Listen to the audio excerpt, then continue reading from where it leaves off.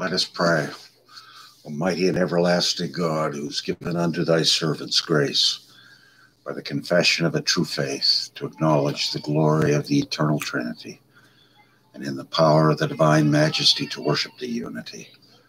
We beseech thee that thou wouldst keep us steadfast in this faith, and evermore defend us from all adversities, who livest and reignest one God, world without end. Amen. Verse 5 of hymn, Christmas hymn 94. Thus spake the seraph, and forthwith appeared a shining throng of angels praising God, who thus addressed their joyful song. Well, we turn our attention to a file that just appeared, thankfully, from the Reverend Dr. Torrance Kirby of McGill University. And from the 6th, I've read this before, but we're going to read it again. I want to track down some of the connections to our beloved saint here, Thomas Cranmer, who's got a room up on the 2nd floor. As I joke here, and the kids laugh at Dad who talks to dead guys. They think I'm a little crazy, but this appears in the 16th Century Journal in 2008, 39/2. Synne and Sedition, Martyr Vermigli's sermon concerning the time of rebellion in the Parker Library. Peter Vermigli, minister or abbot in Naples, and also in Lucca, works his way up to Strasbourg, another place, finally gets to England and lectures on Romans and 1 Corinthians. Apparently his claim to fame, as it were, if I can use that, Dr. Frank James says, is he was a Bible man. And he really was constantly expounding the scriptures. And I don't think he understood English. It was my understanding, probably worked in Latin. And at some point, his wife dies. Her body's desecrated in 1553 at Oxford. Her body's thrown in apparently she was corpulent, and they made fun of her. And of course, he was a lewd, lascivious abbot who got married, which there was still that ethos going on. Even Queen Elizabeth had it. But they threw her body in a dung pile in Oxford, and then after Elizabeth came to the throne, they rematriated her and buried her, mixed her bones up, apparently, with the Saint Fridsworth. Anyways, this is Dr. Kirby's work on sermon concerning the time of rebellion in the Parker Library. And we'll see what he says. Again, we've read this before, but we're tracking down all things Vermigli - Dr. Cranmer. And it's my contention, my thesis, yet unproven, but I'm working on it, that Peter Vermigli, Thomas Cranmer, was a virtual reflection of Vermigli, the scholar. That needs to be documented, of course, and thought out more clearly. In this book, I'm not sure if Dr. James brings that out adequately enough. Don't know. But the thing is, the question is floating, and we're putting the evidence together before the jury. Anyways, here we go with Dr. Kirby. An autographed sermon by Peter Vermigli with Matthew Parker's annotation. Sermo Petri Martyr Manu Propria Scripta in Seditionum Devonicium. That's the 1549 Devonshire uprising down in the neck of the woods where my mother's line goes right back, direct line, right back to 1555, but this is 6 years before it, 1549. My understanding, we'll see what the professor provides. My understanding is that Vermigli was sort of a ghostwriter, so to speak. Cranmer took it over nearwise verbatim and presented that as the rebels we'll see what it says, is included among the Reformation manuscripts in the Parker Library of Corpus Christi College, Cambridge. Preached at St. Paul's, although not by Vermigli himself. The sermon constitutes a response to the popular uprising in Devon and other parts of the realm precipitated by the promulgation of the First Edwardine Act of Uniformity, 1549, with its prescription of the new vernacular liturgy of the Book of Common Prayer. Vermigli offers a measured response to the actions of both the rebels and governing authorities, based upon an appeal to the principles of an Augustinian political theology. We gotta, and there's some meat there. And Augustinian political theology, Cranmerian, and not just Cranmer, are all parties to the conflict. Government, gentry, and commons are found to be at fault. And Vermigli proposes penance all around as the remedy of all plagues. On 21 July 1549, the fifth Sunday after Trinity. By the way, we just read Trinity Collect. So I'm not excited about the 13th for some reason. I need to go back and look at it. Trinity Collect will work every day here.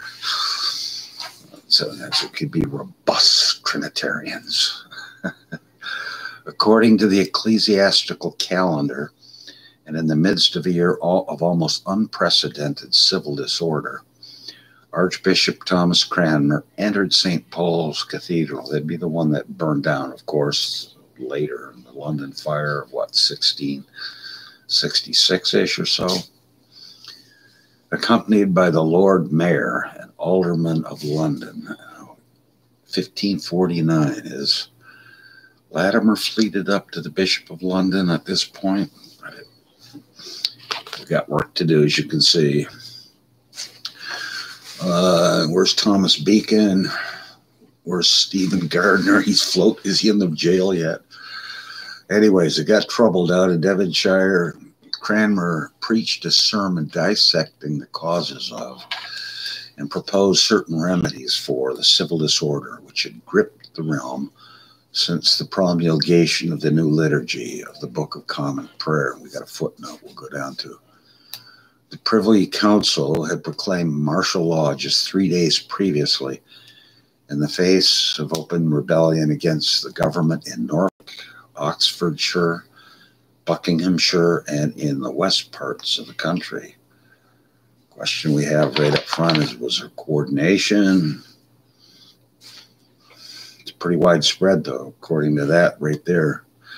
Well, footnote number 1 and 2 here to interrupt Dr. Kirby's narrative. The event is described by Sir Charles Wriothesley, a Chronicle of England, during the reigns of the Tudors from 1485 to 1559. I got that over back in there somewhere. Read that last year. From a transcript made in the 17th century for the 3rd Earl of Southampton. For another contemporary account, see Chronicle of Grey Friars of London by John Gough Nichols. 25th XXJ, 21st day of the same month, in which was Sunday, the Bishop of Canterbury came suddenly to Paul's. This is in the Old English. There showed and made a narration of those that did rise in divers places within the realm, and what rebellious they were, and would take upon them to reform things before the law and to take the king's power in hand. The first Edwardine Book of Common Prayer was approved on 21 January 1549. With the passage by Parliament under King Edward VI Act of Uniformity of Service and Administration of the Sacraments.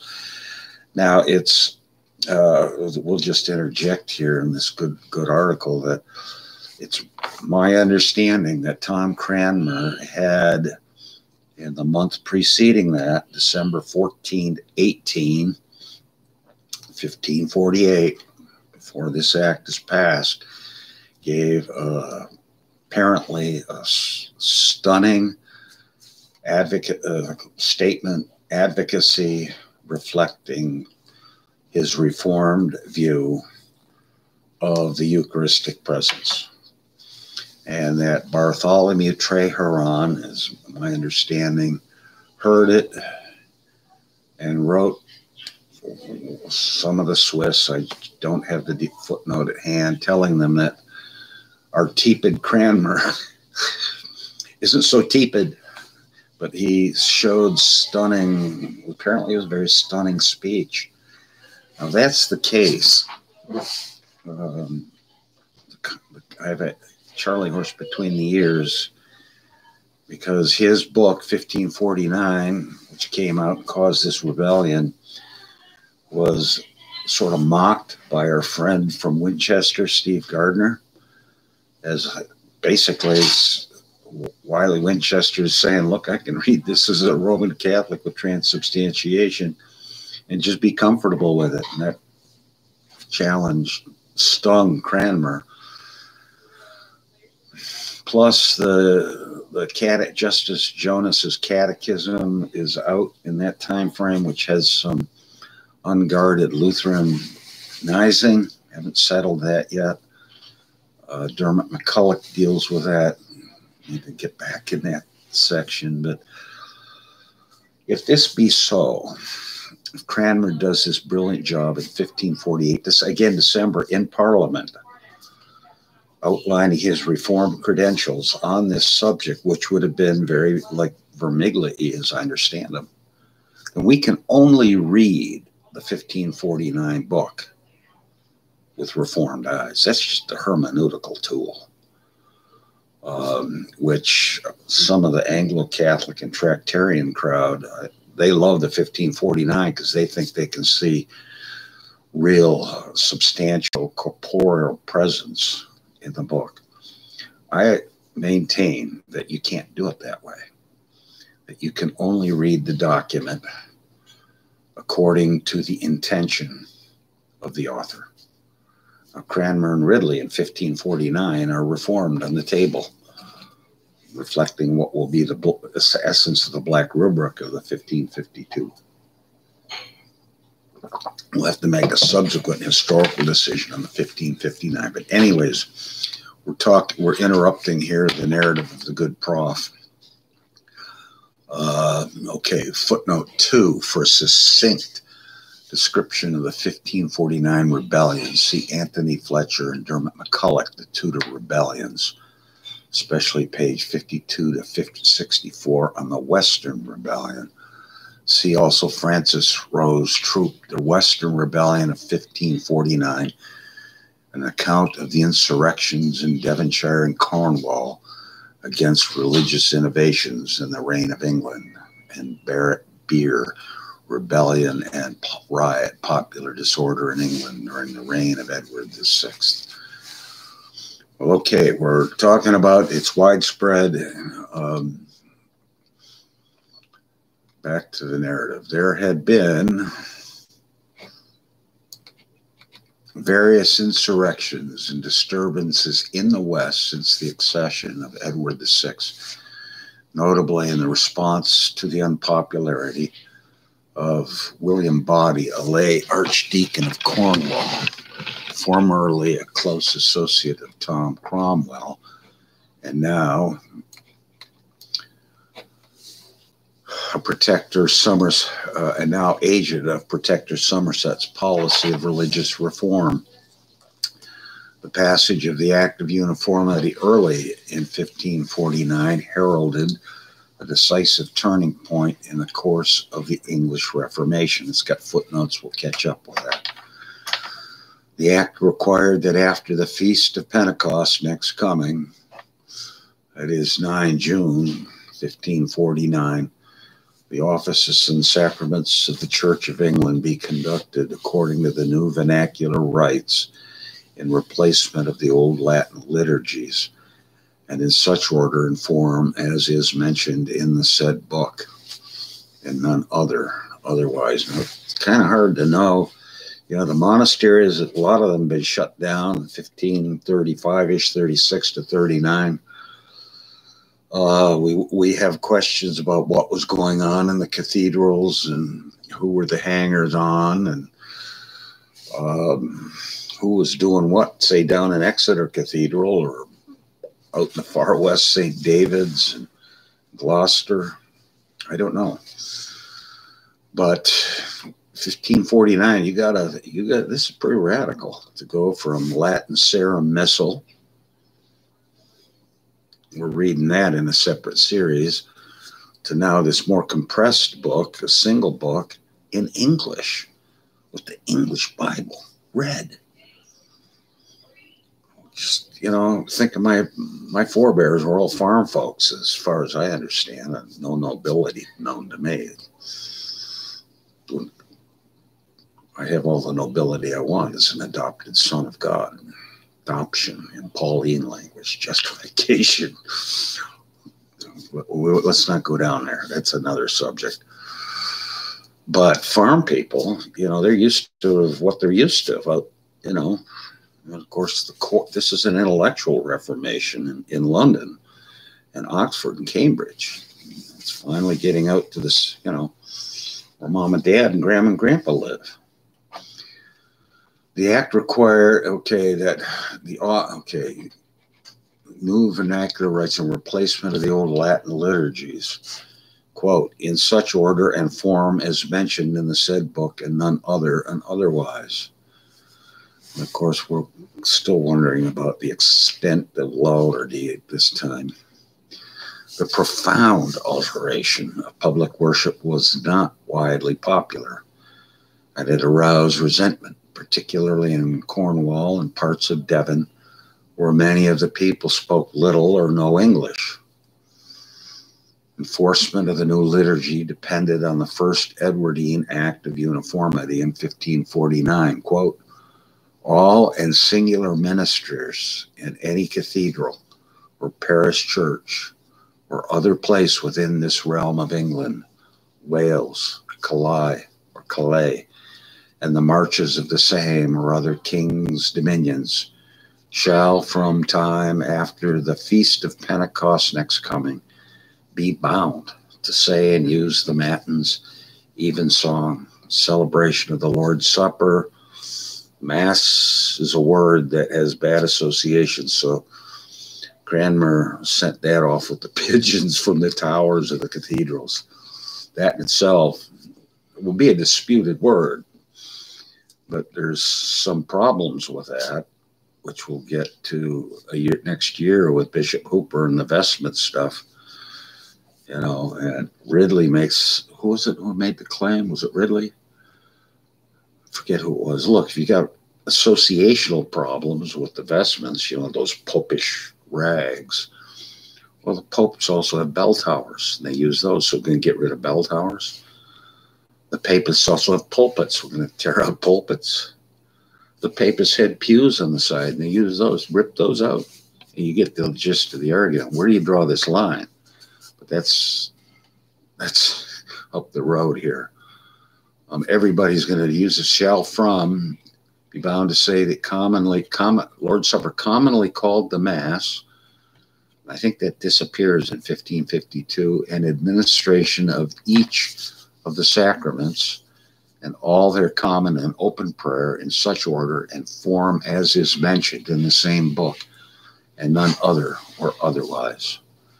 You know, again, we get in our time machine and go back and go down to Exeter or some of these other places out west and think of how radical this was being imposed from above, and all the past generations that had been baptized and married and buried and ordinations.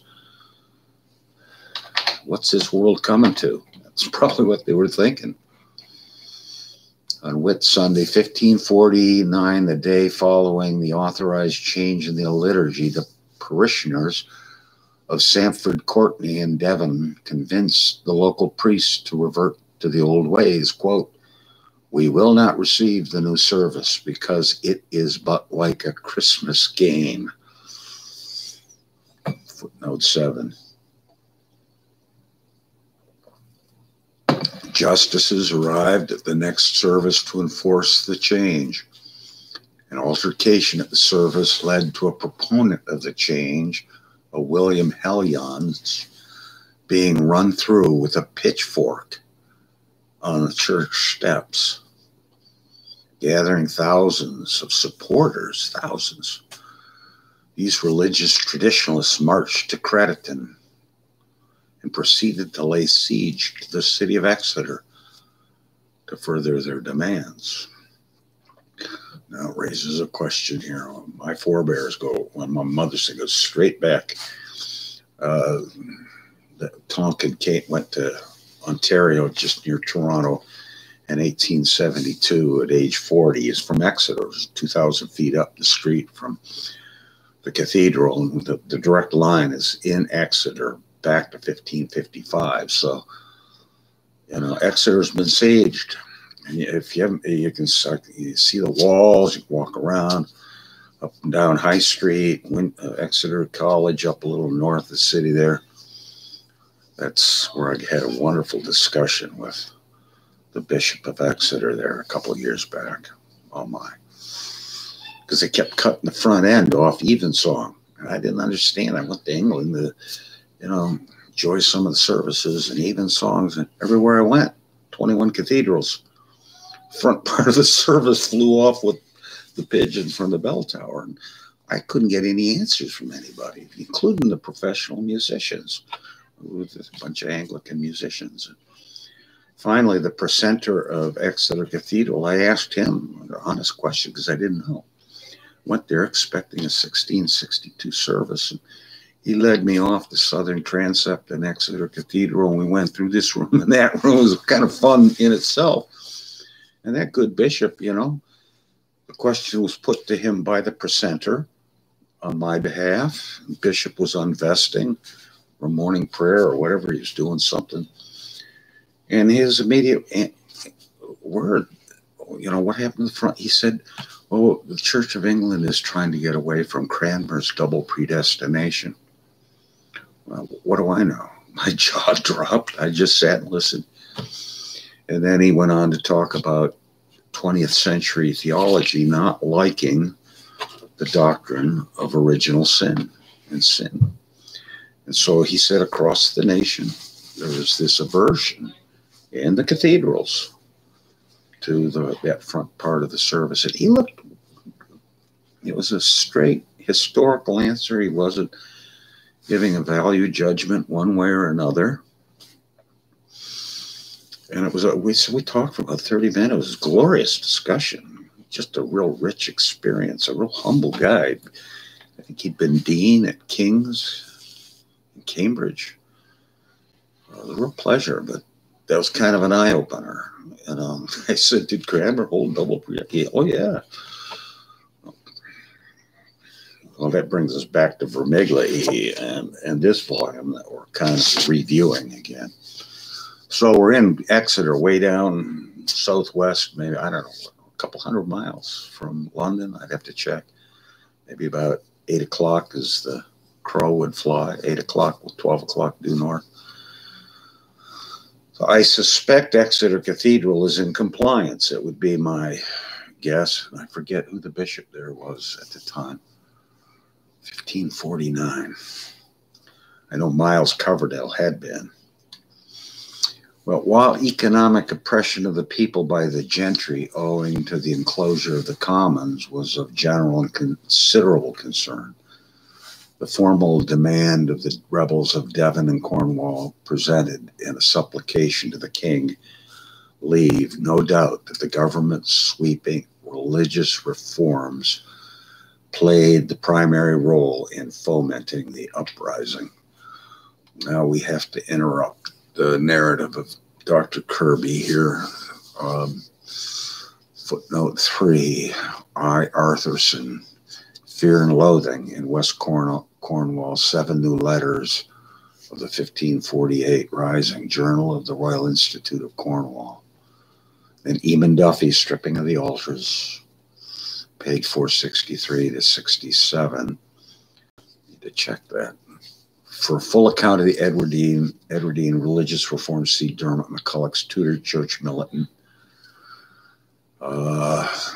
Also Dr. Bray's Documents of the English Reformation. 7. Only 3 copies of the Western Rebels' demands are known to have survived. See the articles of us, the commoners of Devonshire and Cornwall, and divers camps of east and west of Exeter's, and a rare track copy, a copy of the letter in Rose Troop, Western Rebellion. Number 8, and then it's a reference to this letter. So, well, we got down here to whatever page we're at. In direct opposition to the newly imposed religious settlement, we'll have to end it here and pick it up on the next session. It kind of gives us a vivid feel for how serious this was. We haven't got the Cranmer yet. Hymn 95. While shepherds watched their flocks by night, all seated on the ground, the angel of the Lord came down, and glory shone round. Paging Rudolph Boltman. Do you like that hymn, Rudolph? Thank goodness. Whatever. That's another story. Rudolph Boltman. Let's pray. Grace, mercy, and peace from God our Father and the Lord Jesus Christ our Savior, through the Holy Spirit, our Comforter, be and abide with us now and evermore. Amen. Godspeed. Thank goodness for Dr. Kirby. You got to love scholars. They're the bishops to this old guy. Just listen and get the hearing aids in and pay close attention, because, man, we're just food and drink. God bless.